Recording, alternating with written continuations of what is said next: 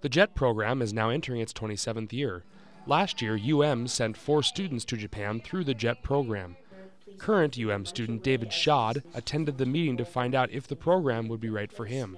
I'm realizing, it's actually not going to be quite so impossible for me to apply to the program, provided that I prepare for it. Because I'm not a Japanese major, I haven't really studied Japanese, but if I do that on my own, then that could really open up some doors. When I was in Kumamoto. Patrick Brown also attended the meeting to see how the program has changed since he was a part of it in 1994 and to share his experience with the interested students.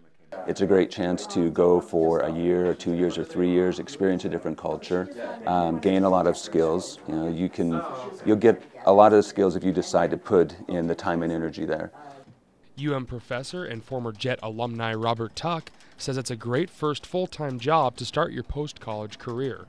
Pretty well compensated. I mean, the salary after tax it's pretty decent. I knew several people when I was on JET who were sending substantial sums of money home each month to pay off their student loans. That's definitely another draw, is the money factor, just getting to the point where I can break even and not have student loans anymore.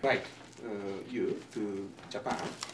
Schad says his next step is to better learn Japanese, apply to the program, and hope for some good news. For News, sayonara, I'm Don Fisher.